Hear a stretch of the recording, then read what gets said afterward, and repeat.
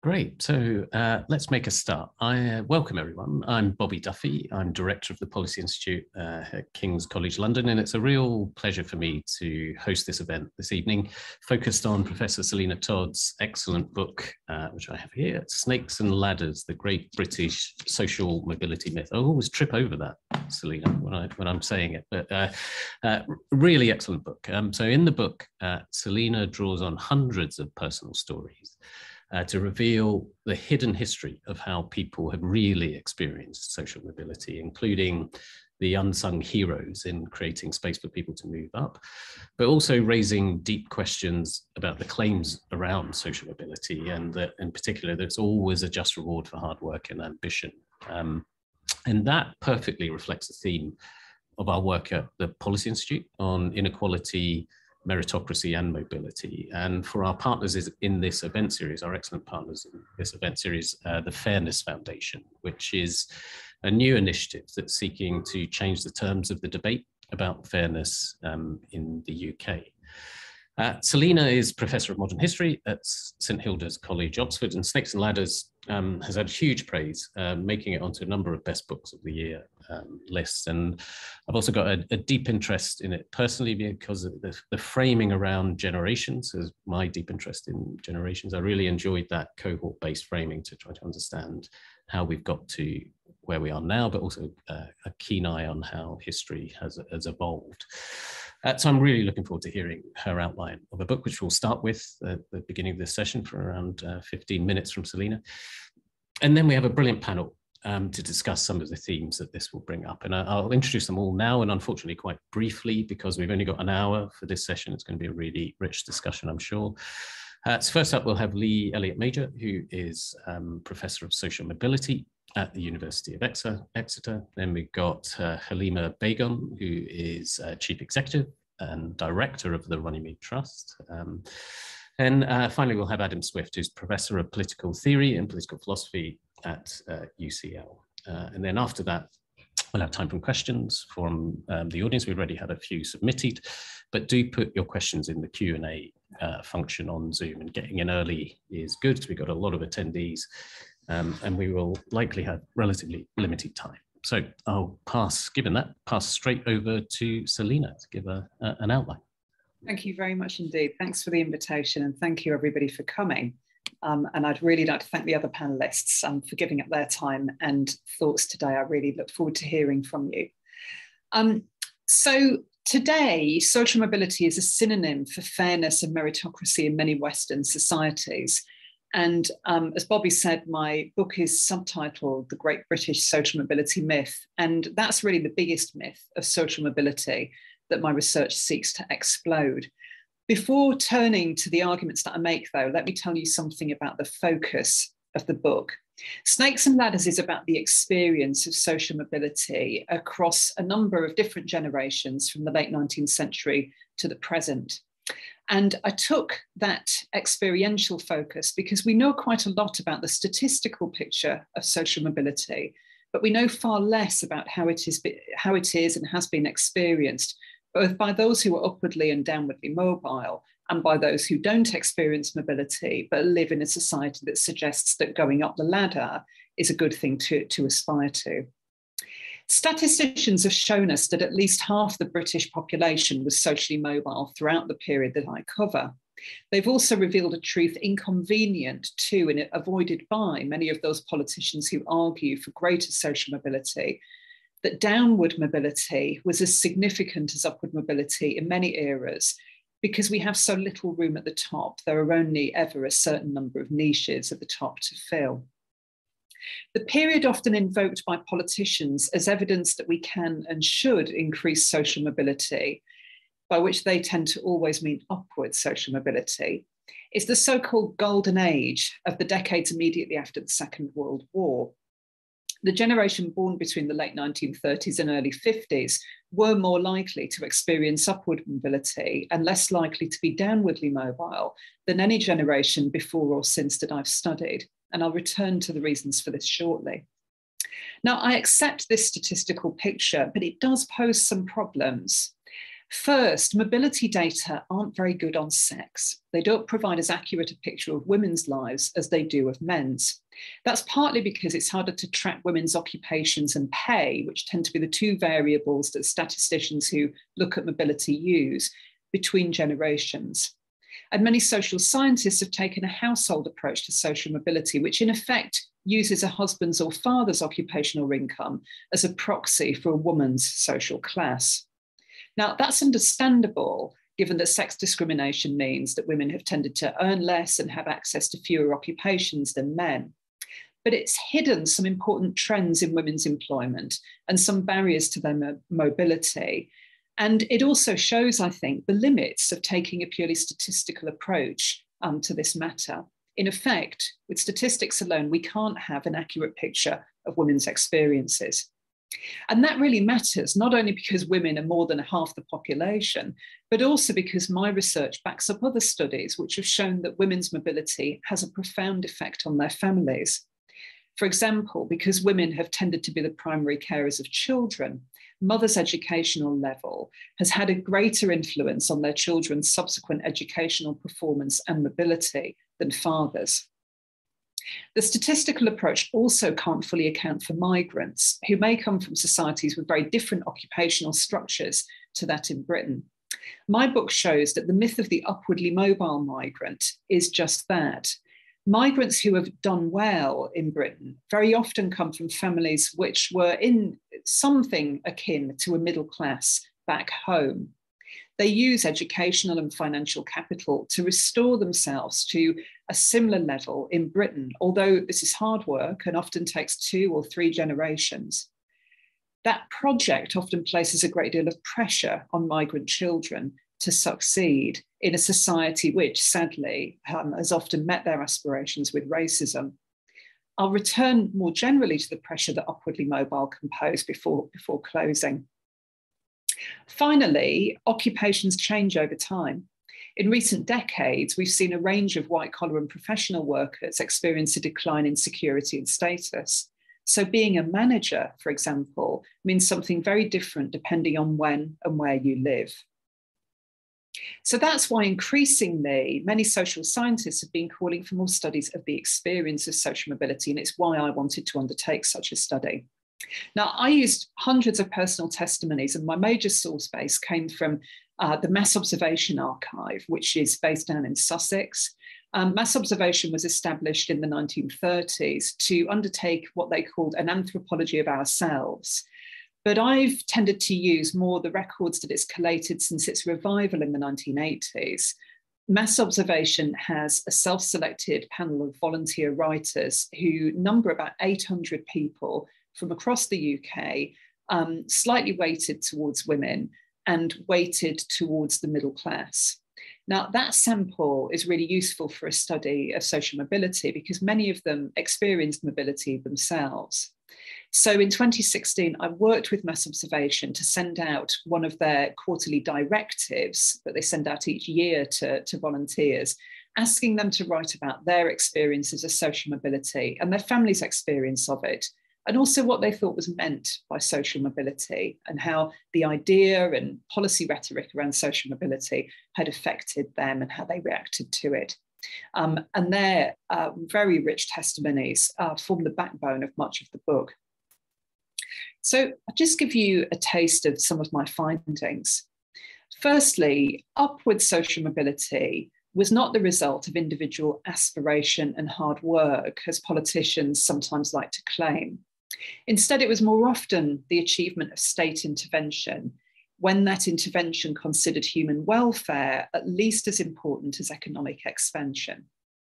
Greatest upward mobility, statisticians have shown us, occurred in the decades directly after the Second World War, when the state massively expanded its bureaucracy, creating new jobs in, for example, teaching to service new schools that were built, and nursing to staff the new National Health Service. The state also subsidised industry in a manner that encouraged the creation of new jobs, including at middling and senior strata. In turn, these jobs enabled many people to experience upward mobility. Mobility tends to occur then as a result of the expansion of employment rather than through established professions opening up to new recruits. So the appearance of upward mobility is not necessarily a sign of a more equal or meritocratic society. To give a couple of examples of what I mean. In the Second World War, the civil service, which until then had tended to recruit at its middling and senior echelons from an elite of Oxbridge graduates, expanded as a result of new wartime demands, and thus gave a generation of lower middle class men and some women the chance to rise through the ranks. After the war, when those new demands disappeared, the civil service shrank back to its older pre-war recruitment strategies. But in the 1950s and particularly the 1960s, the expansion of higher education enabled some working class men to enter the professions as university lecturers. However, they tended to go into newer subjects like the social sciences rather than older established ones like my own, history, and tended to find work in the newer universities that were just opening and needed staff, not in older established institutions like Oxbridge or the University of London. What this reminds us is that groups on the highest rungs of the social ladder have tended to cling to their perch and fend off newcomers. I argue in the book that rather than castigating them for doing so, we should understand this as a perfectly reasonable strategy to secure one's own and one's children's futures in eras when downward mobility can mean loss of income, property, and potentially poverty. We do better to critique the insecurity and great inequality between social classes, which can encourage such opportunity hoarding. Selective and vocational education are often cited as a spur to social mobility. It was the case right through the period that I've examined that education could help somebody to get on. In post-war Britain, for example, children who attended selective grammar schools were more likely to get white-collar work and professional jobs than those who did not. However, employment expansion meant that by the 1960s, children from the non-selective schools, the vast majority of Britain's youth, were also likely to enter white-collar jobs, though they had a much harder time getting into university or the professions. And they showed that they were able to do such work very well. Later, an expansion of adult education in the 1970s enabled some of that generation who had failed the 11 plus and not got a grammar school education to enter higher education, where they also did well. As these children's success showed, selective education tends to underrate potential. The post-war state also invested in vocational education, notably in technical high schools after 1945. But by the 1960s, these were being phased out because the skills they taught were becoming obsolete. Vocational education tends to be based on the labour market as it is, rather than the labour market of the future. It can work against rather than for innovation. By contrast, non-selective and adult education emerge as key drivers of upward mobility in my research. In the first third of the 20th century, the British Labour movement massively expanded adult education through the Workers' Educational Association and labour colleges like Ruskin in Oxford. These organisations educated thousands of working class people, including many who went on to become trade union officials and leaders and Labour politicians. Later in the 1970s, another expansion of adult education enabled many women to leave manual work or to get into the job market for the first time, taking up professional work in teaching, librarianship, and medicine. Importantly, the education that mattered was not vocational. It was education in the broadest sense that gave people a chance to explore new interests, meet different ideas, and broaden their horizons. Another finding is that men's upward mobility has often been at the expense of women's. In working class households, priority for education and training was often given to sons or, after the Second World War, to husbands. This is particularly true in eras of economic insecurity. Daughters and wives provided crucial support by earning money and looking after these male students. It wasn't the case that the entire family benefited equally from these men's subsequent mobility. Very often, men retained a large portion of their increased income for themselves, rather than contributing it to their household. And in families where brothers received an education while their sisters did not, these young men were far more likely to experience upward mobility in adult life than their sisters. Men's upward mobility has been at the expense of women in another way too. Very often, upwardly mobile men have displaced women. For example, when the BBC was founded in 1922, Lord Reith, the first Director General, initially wished to staff it with male Oxbridge graduates. But these young men preferred less risky alternatives like the civil service, and Reith was obliged to recruit women. Their hard work meant that by the mid-30s, the BBC was no longer seen as a risky venture by male graduates, but instead an attractive place to work. As male Oxbridge graduates began to join up, the corporation instituted a marriage bar, which effectively barred all but a few women from any chance of a senior post. Later, in the 1960s and 70s, men entering universities as university lecturers tended to enter departments which had previously been staffed by women. Social work and social science were key examples. These men were able to marginalise women who had focused in their research on such matters as the welfare of women and children by asserting the greater contemporary relevance of their areas of study, one of which was social mobility. That example reminds us that social mobility is just one way of thinking about how our society works and how it should work and how we can get it to work better. I argue that while upward mobility has brought economic, social, and personal benefits to those who have experienced it, many of them have also experienced isolation, huge stress, and sometimes guilt about those that they've left behind or been unable to help as much as they might have liked. Moreover, those who experience downward mobility, often forgotten in the stories that politicians like to tell, or who are not upwardly mobile in periods where mobility is presented as a measure of personal success, tend to suffer greatly, both economically and emotionally. Today, advocates of social mobility, what I call the social mobility industry, present these negative experiences as a deficit of the individuals concerned.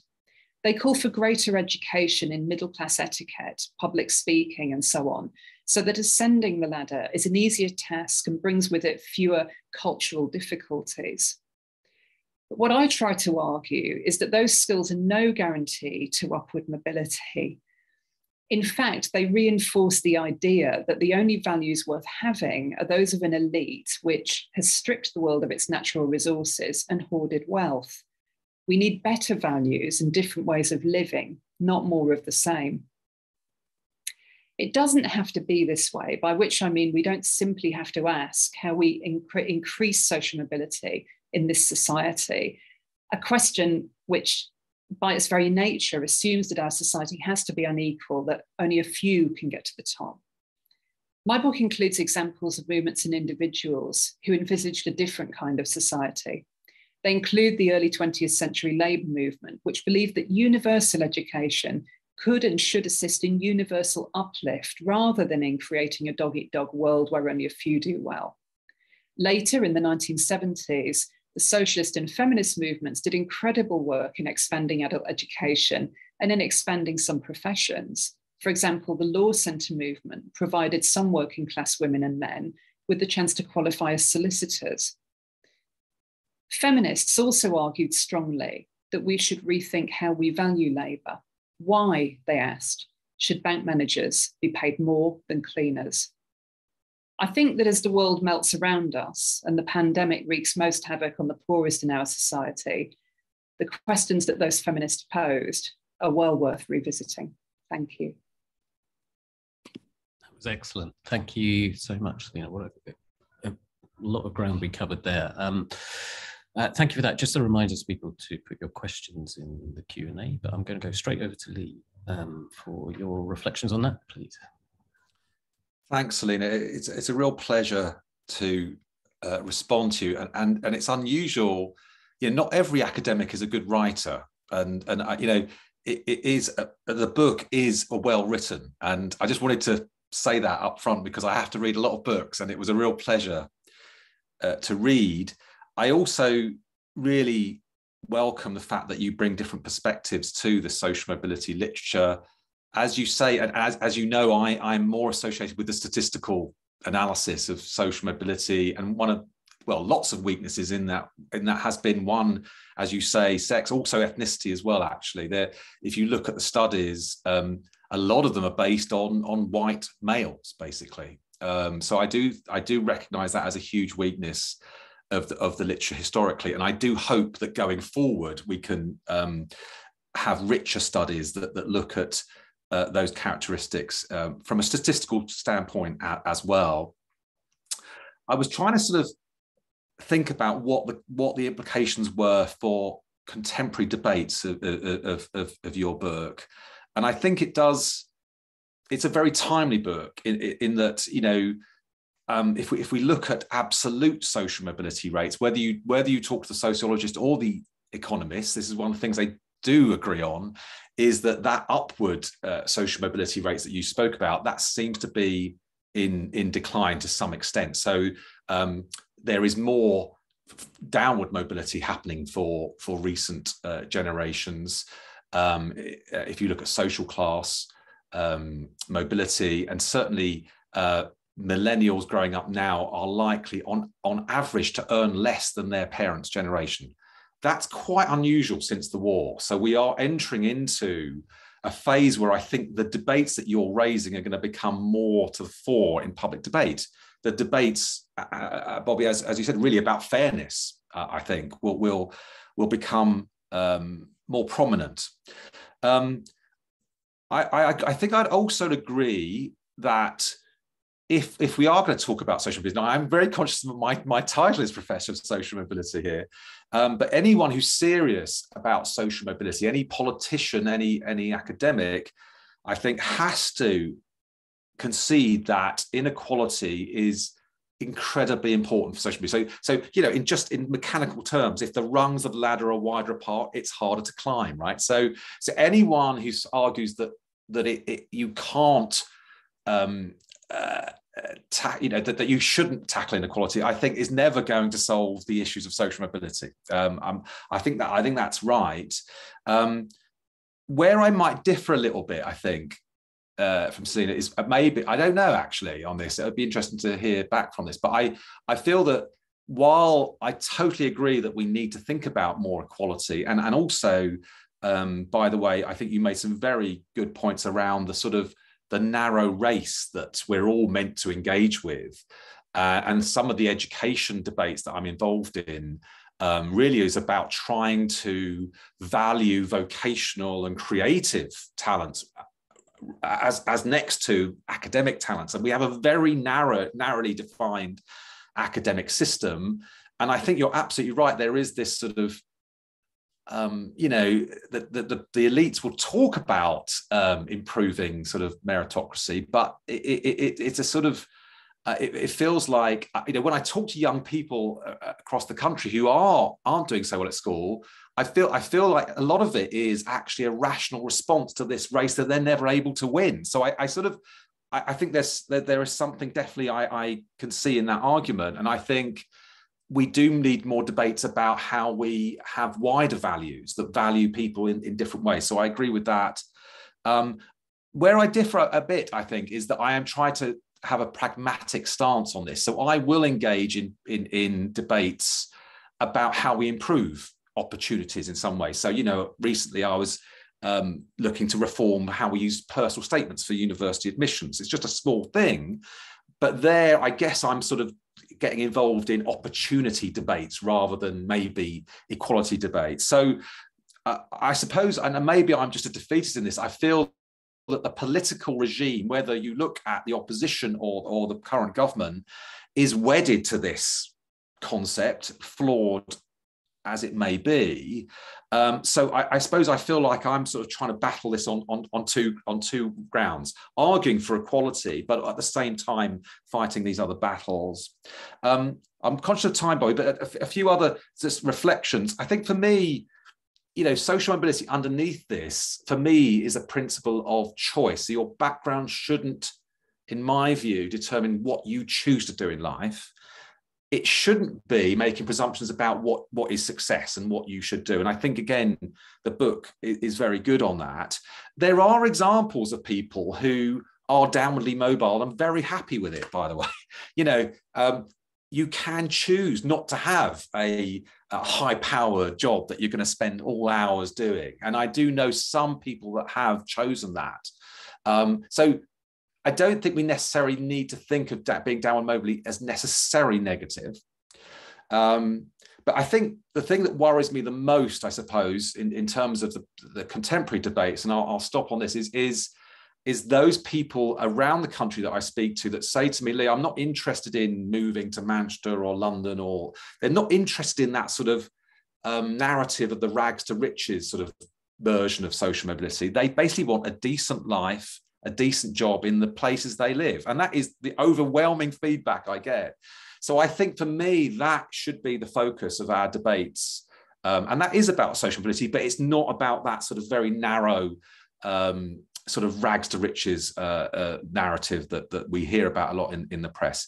I'll stop there, Bobby. There's loads more I could say, but those are some reflections. That's excellent. That's really good. And it connects so many things, including questions from the audience, which we'll come back to about geography. That's definitely a key theme, but also reflects a great discussion we had between Michael Sandel and Adrian Wooldridge about how do you imagine these types of systems and how do you get it to work for more, with very different perspectives on that between Michael and Adrian.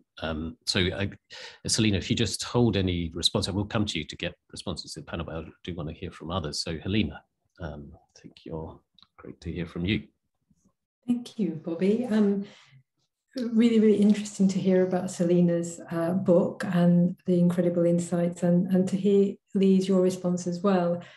I'm going to start off by saying that I have played a specific game called Snakes and Ladders, and not the one that everyone's played, but when I used to work in the Lego Foundation, we used to go into practice sessions where we play a game, and essentially a game that we made up, which was around snakes and ladders, and each player would be given a set of characteristics about their lives, and that would then determine when the dice was rolled and how each player then moved along in the game.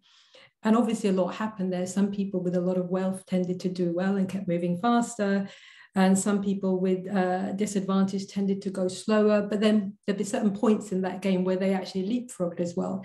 So the game kind of tended to make you think a little bit about opportunities, disadvantages, leapfrogging, all sorts of things that can happen. But the one thing was clear was that it wasn't individual success that made you cross the finishing line. There was a whole set of other things that happened. If you happen to be living in Nepal, an earthquake probably happens. So I guess I'm starting with that thought in my mind, which is that, there's a set of discourses that hold a debate around individual aspirations. However hard you work hard, or however hard you study, you will do well. And it is kind of true, some of it is true. But on the other hand, if we ask the question, a lot of young people these days are finding it hard to get their first job. Is it that they're simply not studying anymore? Or is it that there is something systemically going on that's making it much harder? So in this sense, Selina, I agree with your analysis in that kind of over focus on individual aspiration of success actually hides quite a lot of the structural factors that may be at play. And you had this example of the hidden experiences of women in the workplace, and you gave a historical trajectory there. I could relate that experience to race and ethnicity quite clearly. Lived experiences of racial minorities in any context is often hard to talk about, but it's a lot easier to draw the analogy with women in households or women at work, and then you get a sense of what that conversation is about. And as you said, statistics can only take you so far because it doesn't really dig deep into the experiences and lives of real people. So I really, really kind of agreed with you there, and it resonated. And I also found it quite interesting when you talked about upwardly mobile migrants, of course. And I agree with your analysis. I would also go a bit further than where you stopped, which was to suggest not only is that characterization not right, it's not accurate, for example, but there's a certain suggestion that, you know, once you are focused on the upwardly mobile migrant, there are some minorities, for example, who are quote unquote a bit lazy, not as hard working, and that's really dangerous because, you know, it can't be the case that British Indians or British Chinese communities are so hardworking, so therefore they are the deserving model minority, whereas British Bangladeshis or Black Africans who are not doing so well in terms of outcomes, it must be something to do with those communities. So I think there is something dangerous there. And if you recall, the government's Commission on Ethnic Disparities, which was chaired by Dr. Tony Sewell, quite a lot of the tropes in that commission tended to go back to those individual aspirations and individual values that allow certain communities to be successful and others not to be. And of course, there's a lot wrong with that, because we're stigmatizing some communities and also suggesting that success and failure is down to the individual level. So I'm not comfortable with that. I think there's also something about looking at downward mobility, as Lee was saying, it's certainly on the rise. And again, what's causing that downward mobility if it's not through choice? It's actually a lack of choice, isn't it? I mean, those of us who make the choice to be less better off, and that's a privilege in many ways. For most people, it's not a choice. So we need to understand why that's happening. And I suppose I'd be arguing for a greater role of the state in wanting to level the playing field. Because one thing games teach you, or that game that I described, Snakes and Ladders, and the way I played it, which is, I think, the kind of analogy in your book, is that we're not in a level playing field. In a more humane setup, in a more humane society, I think we'd want to level the playing field. And, you know, we've had a lot around leveling the playing field at the moment, but that's been discussed in terms of access to jobs in certain parts of the country where there hasn't been long-term development. But actually leveling the playing field is more than geography. It's actually about looking at the kind of barriers in place for certain groups of people that continue to face barriers. And we know who these groups are. So yeah, leveling the playing field is part of that discourse around social mobility, because social mobility tends to then become a fallacy, because if you don't level the playing field, it's essentially saying that, you know, success or failure is down to an individual or a family or a particular person, rather than how do we make society fairer. And of course, I use the phrase fairer, not meritocracy, because there are all sorts of challenging connotations behind meritocracy.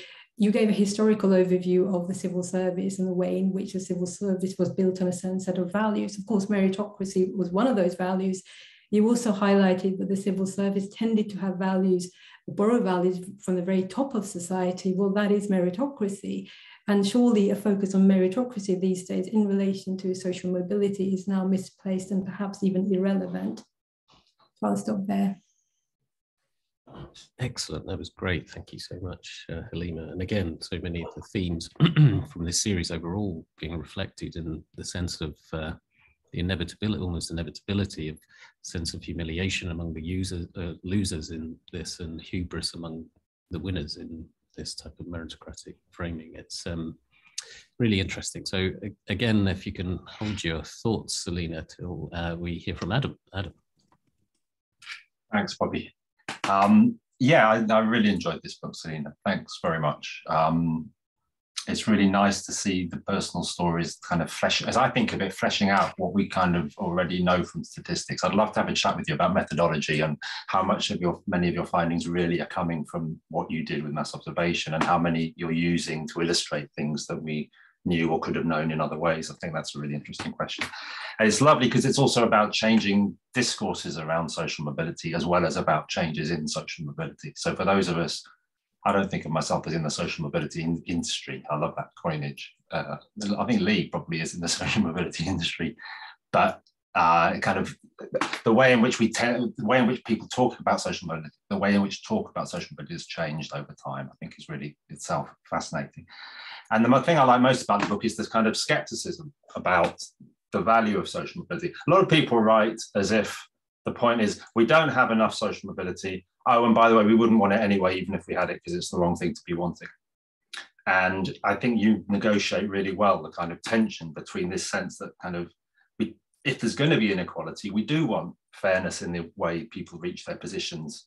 on the unequal ladder. But kind of that's not, ideally that wouldn't be our focus in the first place, because we wouldn't have the inequalities that we're talking about people getting fair access to. So I really like the way you did all that. And kind of what I want to do in my what's 5 minutes left is just make even more clear that I think there are 3 different kinds of things we could be worrying about in this area. And a lot of what I'm going to say is just really going to echo what Lee said.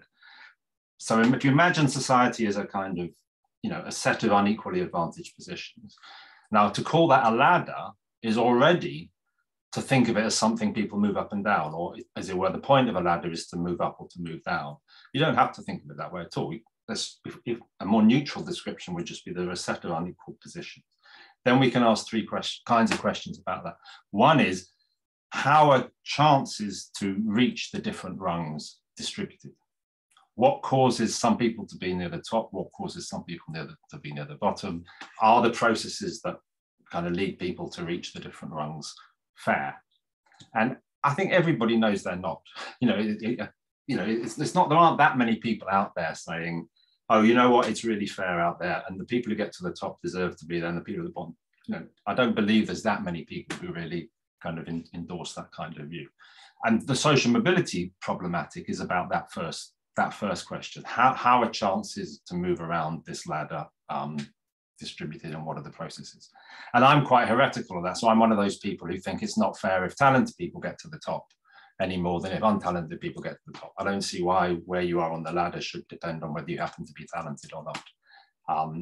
And I can't quite tell where you are on that one from the book. So the first question is about movement in the ladder. Second question, as Lee said, is about how far apart are the rungs on the ladder? How unequal is the society? Never mind how unequal the chances of moving, but how unequal are the positions between which they're moving? And social mobility people rightly say that the extent of the gaps is going to affect how easy it is to move between. That's absolutely true. But even if there was no movement between them, we'd still worry about the extent of the gaps, or we ought to worry about the extent of the gaps. And we can ask really good questions about, why are the gaps so big? Why do we tolerate these kinds of vast inequalities? Even if there was perfect chances of movement between them, still there'd be a good question about how big the gaps are and why we should have them and what justifies them. And I think one of the main thrusts of your book is to kind of make that point, in effect. I'm just putting in a different language, the kind of concern with equality rather than mobility. And then the third thing, which I actually think gets neglected by everybody in this debate, is how bad is the bottom rung? How badly off do we allow people to be in our society? Because the people at the bottom of our society, they're not worrying about social mobility. They're not thinking, it's not fair that I don't have the same chance as other people to move up the ladder. That is not kind of salient to them, and it's not really the problem they have is not that. It's not a lack of mobility. The problem is that they are living, desperate lives, and we allow them to do that. And that kind of doesn't come through. In your final, at the end of the book, what Selina does is have a whole set of kind of policy recommendations. And what struck me about that was how few of them really were about social mobility as such, and how many of them were really about kind of addressing the problems of our society that really aren't particularly to do with social mobility. They're more to do with, poverty and inequality. And that was kind of one of the main things I took from your book. I've got 1 minute left, I think. So just the last thing, so I really like your point, which I agree with a lot, about how, given the way we allow society to be, it's hard to criticize families for protecting their children from pursuing strategies that kind of preserve advantage for their children, because they're worried about downward mobility, and in particular, they're worried about their children having really very bad outcomes. As the health service deteriorates, even kind of lefties like me start to think, well, I need to worry about how my kids and my grandkids are going to be 30, 40 years down the road, because we're no longer going to have a proper welfare state to protect them. But I do still think that it is appropriate sometimes to criticize people for hoarding opportunities. So I don't think we should say, look, the individual is completely off the hook. It's all about the policies. It's all about the kind of way we allow society to be collectively. I think sometimes it is appropriate to object to people. And I'm thinking here about classic cases of kind of sending your kids to elite private schools, for example. I think there is still room for a kind of an individual level critique in some cases of people who are just hoarding opportunities in a way that they don't need to protect their own children's advantage and not to, you know, not to show a proper concern for the distribution of opportunities for all. Okay, that's me. Thank you. Oh, that was brilliant as well. That was such excellent and varied contributions from the panelists. And Selina, I'm going to come back to you just to get your reflections on that first, because that was incredibly rich from different contributors there. Any reflections on or responses to those? Yeah, thank you all so much. They're really thought-provoking responses and very generous as well, given all of your relevant expertise. And I guess, you know, just a few things to pick up, because I think they're so salient to the wider discussion. Adam asked there about, you know, how many of these conclusions would we get from statistics rather than from personal testimonies, and what's the role of each? And I think that is very important for policy debates going forward. And I guess that speaks absolutely to your point, Adam, about processes, about, yes, I concur with a lot of what the statisticians have found. And one of my objectives was to try to think about within that picture then, who does get opportunity and who does not, and how do, for example, racial discrimination and sex discrimination, how do those inequalities and exploitative practices around them, how do they feed into our understanding of who gets on and who is in the majority, who absolutely don't get to the top of the ladder. And then in terms of the point that came from both Lee and Adam about, you know, how we think about different levels. Do we think about talent or intelligence, or do we need to broaden those terms in some way to think about higher levels? And I guess I'm with you there, really, Adam. I mean, I think that there is something innately hierarchical about considering society being structured around social mobility. And so inevitably, that means that we begin to value some things more than others. And one of the things I try to look at in the book is how intelligence and talent become defined as certain skills and not defined as others. And I'm certainly not arguing that we need to rethink that to come up with a different hierarchy of skill. I think what we need to think about is society in a much more organic way, as a place and as a network of people who need many, many different skills. And we need to think about,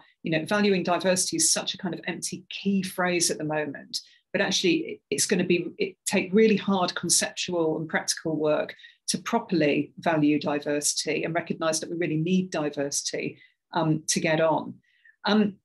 In terms of occupation hoarding and opportunity hoarding, yeah, I absolutely agree. And, you know, I'm incensed really at people who engage in those kinds of practices.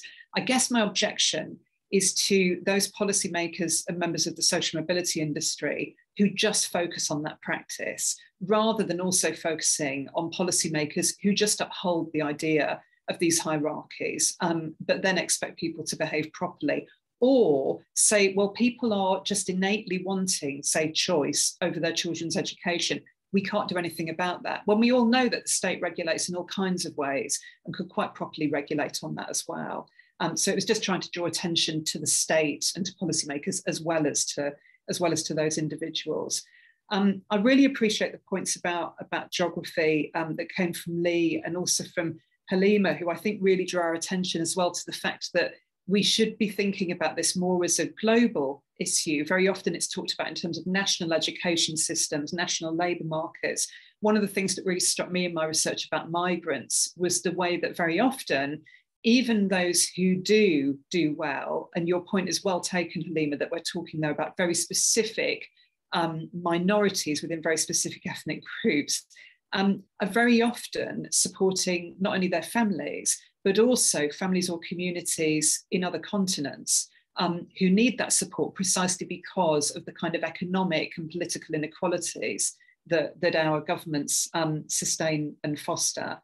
And And then just a couple of final points. I absolutely believe that you should be able to choose what you, Lee, called downward mobility. Of course, there used to be a kind of a slight quid pro quo in terms of thinking that if one wasn't, say, earning a top salary, one would in return get some kind of pension that was going to be worth something and a degree of security. And that quid pro quo no longer exists, which I think makes those decisions really difficult for people. And we should all worry about that, not just in terms of security, but also because one of the things that I found looking at the history is that people are more likely to innovate, which often does mean earning less for a while or living in a different way, in areas when there's a strong welfare state. And we know that if we look at Scandinavian countries as well. So if we're going to innovate our way out of things like the climate crisis, we need people to have a safety net. And just returning to the point that Halima and Adam made at the end about what's happening at the very lowest rungs, yes, my conclusion is very much that in the end, social mobility is a chimera, really, that really what we have to be doing is looking at the bottom rung and at what is going on there. Not least because we're talking about social mobility. I've done books before on the working class, I've done books on other subjects. When we went to the mass observers, what was interesting was that many of them, and particularly those who were on low incomes, didn't have a clue what social mobility meant. It didn't speak to them at all, or their experiences. And so for policymakers to keep harping on about it, I think to some extent suggests just how far they and their debates have got from the reality of most people's lives. Excellent, thank you. That was a brilliant response as well. And so I'm conscious of time and we've got so many great questions. I'm going to try and theme them a little bit, but there's one just to put back, just because we were talking about opportunity hoarding. If we can just put that one to you first, actually, Selina, directly, is about, so it's very interesting to hear your observations about opportunity hoarding, feelings of insecurity, about the availability of opportunity causing people to pull up the ladder.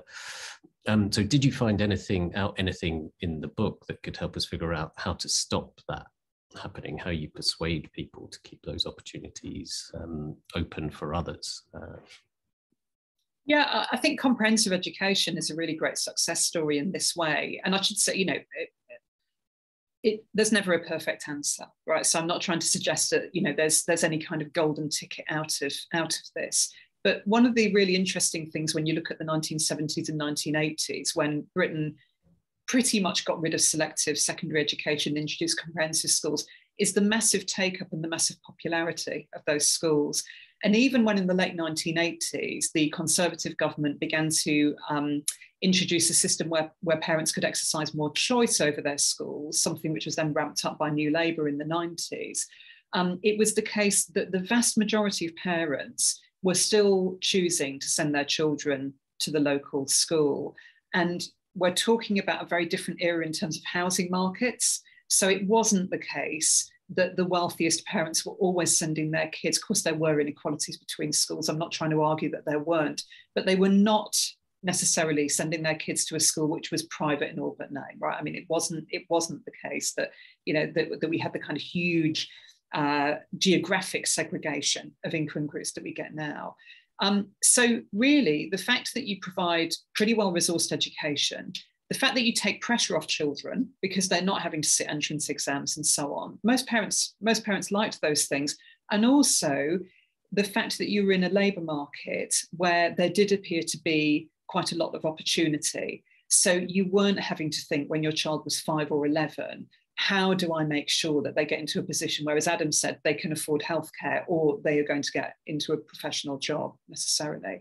So actually, when you provide universal great services, there's massive take-up, and just a PS on that, we saw that with the welfare state. Middle-class take-up of the National Health Service was far greater than the Labour government, who were the architects of the NHS, thought it would be, and it was very quickly. People like universal services. Great. Any specific reflections on opportunity hoarding? Yeah. Can I just add, Bobby, on this? When I presented to head teachers in Norway a couple of weeks ago, and I don't know if others are aware of this, but they have a law of Yanti in Norway and other Scandinavian countries, and it's really interesting. It's really adhered to in the culture, and this is the idea of not putting yourself above others, that your actions shouldn't. And I'm not saying that would be easy to embrace in the UK, but it really made me reflect that we've bought into a very individualistic notion of success, i.e. the American dream. And yet the countries that have the highest social mobility rates are the Scandinavian countries. And by the way, not many people talk about social mobility in those countries. It's not really spoken about that much. So I just wanted to reflect on that. But, you know, during the pandemic, the early days of the pandemic, I felt that we were maybe getting into a bit more of a collective growth, but then it's been snapped away again. I feel we've gone straight back. But anyway, it's just I love the law of it. By the way, it emerged about the same time as the American dream, about 100 years ago. These two ideas of how we judge success. Excellent. Yeah, no, really good. Great. So I'm going to try and theme these up a little bit, because we've got quite a few, but there's certainly one about geography, mostly about national geography in the UK, and it's kind of maybe not surprising given the audience, trying to relate it to the current policy environment. So there's a few questions. I'm going to throw these out for everyone and put them all up together. So one participant asked, it would be just great to hear from the panelists' view of the Levelling Up white paper, and what policy measures from that are most likely to be helpful. There's a question from Deirdre Henderson from Scottish Government saying, do you see any difference in the approaches to social mobility between the UK nations? And then reflecting a bit of a theme that we had in the discussion, a question around how do you see social mobility enabling individuals to stay within their own town homes, given the narrative is focused on movement away, assimilation into from a typically less socially mobile area. So that sense of you have to move to get on. And I think we've touched on some of those themes, but it'd be great. So if we start maybe with Selina again, but just picking any or all of those types of geographical themes and any reflections you've got. Yeah, I'll stick to the geographical themes because I know that there are others on the panel who are much more apprised of policy than I am. And I think, by the way, that there's room for both. I think actually we really need the kind of policy-oriented work that someone like Lee's doing. But I think that we also, I mean, this is also a bit of a plea for, we also need the kind of research that isn't tied to policy questions, you know, and increasingly in universities, we are constantly told, you know, that we have to show, you know, relevance, but we need blue skies thinking, because as I tried to suggest in the book, it's been those moments where people have innovated and done things differently, often for the better. But in terms of geography, yeah, I did find differences in attitudes to social mobility and experiences between the UK nations. So one of the early chapters in the book looks at what happened in Scotland in the late 19th, 20th century, where there was a bit more access to higher education than elsewhere in the UK, and a bit more access also to secondary education. And that definitely did feed into certainly some sections of Scottish society being able to get an education in a way that their counterparts in England were not, and also that being valued in certain ways that wasn't true south of the border. And that was partly about policy, and it was partly about a broader culture. So it's interesting what happens when those interact. And then in terms of geographic mobility, one of the striking things for me was both urban rural. So with the Scottish example, one of the things that was really striking there was that in order to really get into the professions or into senior white collar work, you were still having to move out of a largely rural country to, say, Edinburgh or Aberdeen to get on, which of course, you know, brings lots of expense, quite apart from distance from one's family and things like that. You know, that was over a century ago, but we're back there, I think, now. We're in a situation where, as Lee, I think, mentioned, you know, Manchester, London, to some extent Bristol, are the places where lots of the elite jobs are and lots of the professions are increasingly based. And that's a real problem, not just because of the kinds of costs that it brings for people outside of those areas, I was going to say young people, but one of the problems with the debate about social mobility is it only focuses on young people. And one of the things we need to think about is how people who either arrive in Britain later in life or who want to change their lives a bit later in life are able to do that. And moving to a different city is often not possible when you've got a family and so on. But also, we're all the losers. So, there's been some excellent research done on the way that there's been a massive decline in regional media and what that's meant for the fact that local councils are not accountable anymore, and the fact that Westminster decisions and their impact at local level are not really being documented by journalists, because journalists are coming through universities and then national papers, as opposed to the kind of routes through regional newspapers and regional media that were there 50, 60 years ago. Great, thank you. And I knew this would happen. We're running out of time to get through more questions. So I'm going to come to the panel in turn, just to answer that point around levelling up and the geographic things, if you have things, or any other final reflections before I give Selina the final word. So let's go in reverse order. Adam, have you anything on that geographical bit or anything else, just as a final thought? Well, levelling up's a good idea, right? I mean, if what that means is raising the floor, then that seems like that's kind of what I was suggesting should be the focus. And certainly there is a geographic dimension to kind of how well off or badly off people are. So, as it were, the idea that what should happen is that the places where people are most badly off should be better off than they currently are, so that things are more level. I'm all for that. The content of the policy and the likelihood of this government delivering that, I'm deeply skeptical about. I mean, I'll be honest, I'm not an expert on the details of what exactly the policies are. I'm just very mindful that we're talking about a kind of an attempt at something that looks like a progressive goal, given a history of 20 years of retrenchment and austerity. So anyway, I'm not going to say anything that other people here don't know more about. But levelling up, kind of, I think of that as, in terms of my ladder, that's kind of trying to get the bottom rungs higher up and therefore reducing the gaps.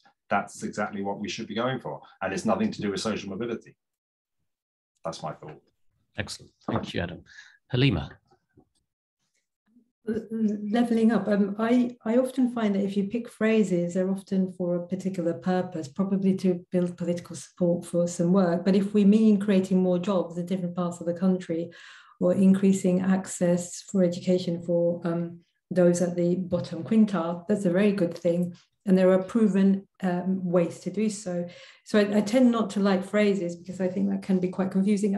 One of the comments I wanted to kind of leave with before we left was around tomorrow's proposals to introduce minimum requirements for maths and English for students in higher education for student loans. It's, and this is what worries us. Despite the discourse around levelling up, there are proposals going through that actually take away from social mobility. Now, whatever you think about social mobility, whether you think it's a discourse that only the middle classes have, it is not a bad discourse. The point is that there are practical measures and bills that are put forward by government at the moment that's actually taken away and negating the fabric of what would be social mobility. So that worries me. Levelling up, it's empty unless you have some actions that do create jobs or do create opportunity. That's brilliant. I'm so glad you brought that up, Halima, because that was the other big theme that I hope to get to, certainly from people's questions, a lot of concern about that. So that's great to cover that. Lee. Yeah, I think I won't talk about levelling up. We're running out of time. I think the one thing that I've been dwelling on with my own research and sort of relates to what Selina's said as well, it is just the power of family. And when we do these statistical studies, it's often underestimated how much the home environment shapes outcomes. And it's, I suppose, a plea for us to think more about that. And you don't want to get into these sort of deficit models. That's the thing. You don't want to sort of tell all these other parents to do what other middle class parents do. So but there are issues around just having an environment for young people wherever they come from that they can develop as human beings, and at the moment that isn't happening for many homes in the country. So that's the thing that I'm really sort of thinking about a lot with the social mobility studies at the moment, and we tend to not get involved in those debates. It's just a last thought for you all. Really good, really good. Thank you so much. Selina, any final words before I wrap up? Yeah, I think I'll just say really briefly, what would happen if we said the big question to think about is how do we create an equal society rather than how do we improve social mobility? I think that's what we need to ask. And actually, maybe we can't achieve that completely, but one of the things history shows is that things can change really rapidly, and they don't usually do so as a result of government. Right, thank you. That's uplifting, forward-looking note to end on. So before giving my final thanks, I just wanted to flag that this is the third in the series that we're running on interrelated topics with the Fairness Foundation. So our next event is with Manoush Shafiq on her great book, What We Owe Each Other, New Social Contract. That's the 31st of March at lunchtime, just another quick hour session there. So just left me to thank all the attendees for coming. Great turnout today. The teams at the Policy Institute and the Fairness Foundation for setting this up, particularly Will Snell there for putting all this together. Our excellent panel, really rich contributions. And of course, finally to Selina, thank you very much. Have a great evening, everyone.